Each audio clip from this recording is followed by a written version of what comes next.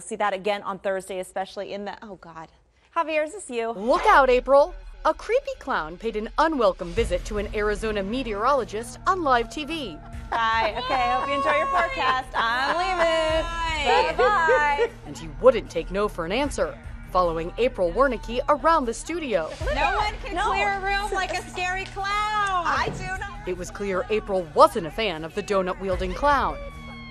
I don't like scary things at all. I don't like haunted houses. I don't like horror movies. None of it. But this clown just got closer and closer and closer. Still Get here. away. I'm not opening my eyes. I'm not opening my eyes. No. Tears have already been shed in the newsroom, is my understanding. So thanks for the donuts. Clowns in general don't scare me, but that particular clown had very sharp teeth and a very evil look on his face. So even with the donuts, I did not want to hang out with him.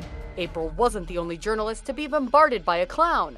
KMTV reporter Karine Hafuta was going live from this Iowa haunted house. We're standing in the clown room, right? Correct. Tell me a little bit about this haunted house and how it all started.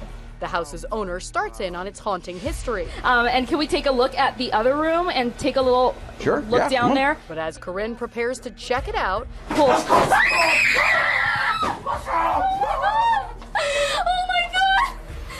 I told you not to do that. But even in their fear, both of these ladies kept it totally professional.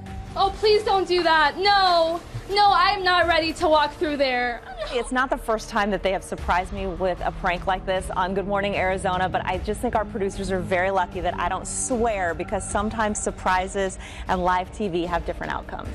So as you celebrate this spooky season, watch out. You never know who could be clowning around. This is InsideEdition.com.